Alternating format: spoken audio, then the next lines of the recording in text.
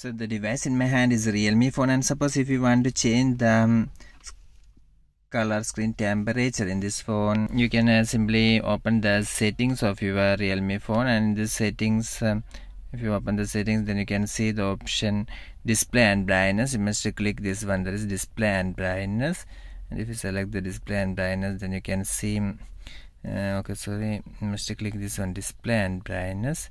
So if you click the display and brightness, then you can see option here, auto brightness, high comfort, auto rotate, auto screen off, etc. And below that you can see the screen color temperature. So the default is, if you click this one, this is the default screen color temperature, and if you want to change the screen color temperature to cool, then you must click here, and you can see that the screen color is now cool. And suppose if you want to change the screen color temperature in your Realme phone to warm, then you must click this warm here, must click below this warm, then you can see that it will be warm. So you must select whatever you want. If you want cool, you must click here. If you want default, then you must click here, or if you want warm, you must click here.